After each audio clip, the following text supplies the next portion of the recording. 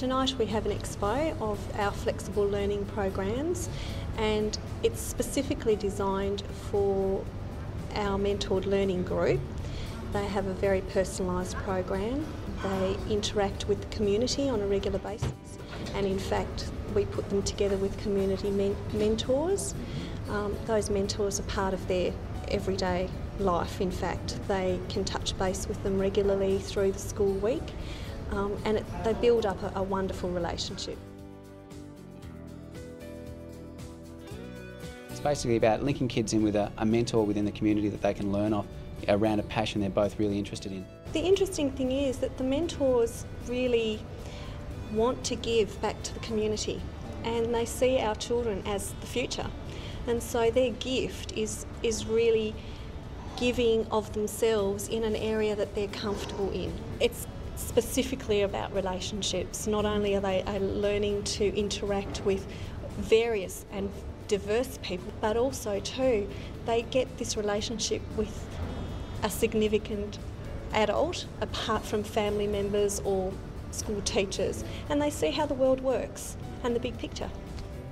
We spoke to the school, and the school, with an arrangement with the school, they sent him down here to learn a little bit of what was going on.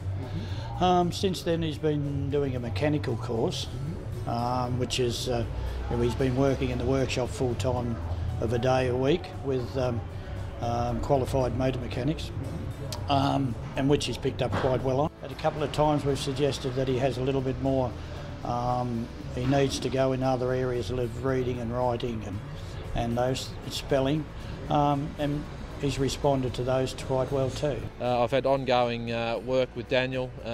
We've been presenting lessons. We've attended an AFL game day and had a half-time experience with all the young players, so they've come along. That was fantastic. We're also now preparing for their trophy presentations and their final barbecue for the year, so that they're all ready and primed for next year and feeling motivated to be on Australian football. Well, she's been coming once a week and she's been going very well. I've seen her confidence grow in the time. She started off just mainly observing, and then as she was here a few weeks, we allowed her to do a few little things that she was able to, and she's taken to that quite well.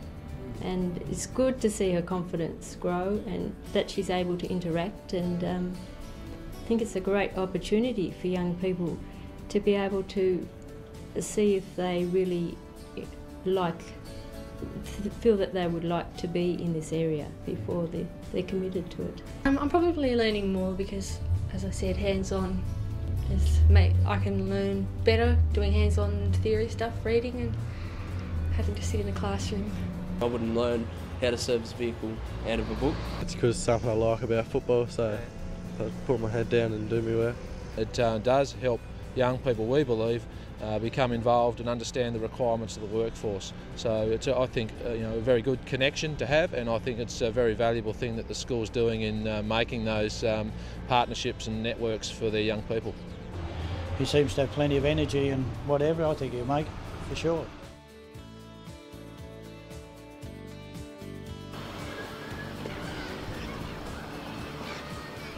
I'm Simon Rechberger and I'm in grade 6.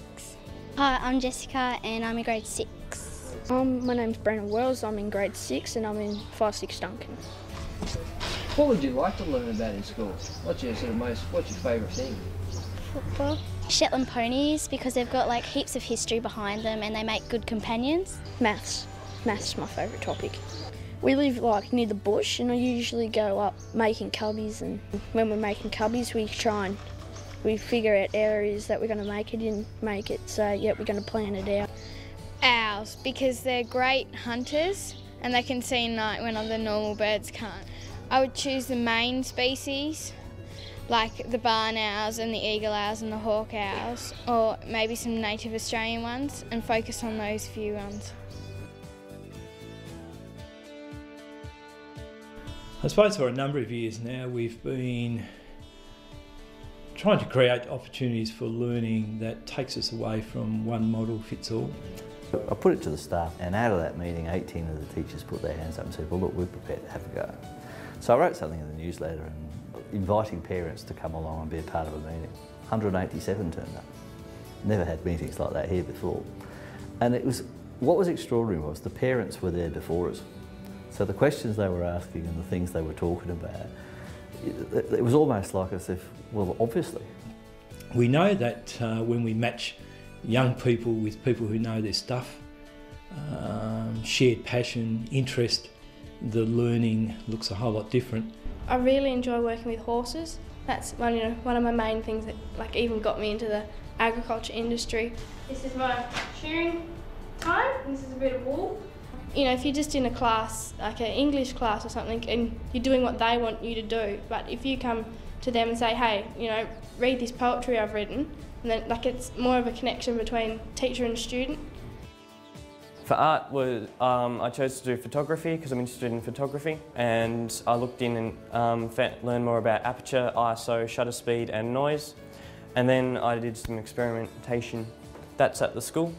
I called it Lone Soldier. There was originally a whole bunch of birds in the tree, but they flew away and there was one left, and I'm pretty happy with the result that I got from the sunlight and the clouds. It resonates with people, and so I suppose I've just taken the confidence of those people in what we've been doing. When I'm out and about, and I go out and about all the time, these kids are always coming up to me and telling me where they are. The kids in other classes, they can't have the same conversations. Fundamentally, it's about kids pursuing their passions and kids finding their interests, and it drives the whole thing. And I don't have the evidence yet, but my suspicion is that these kids will perform better.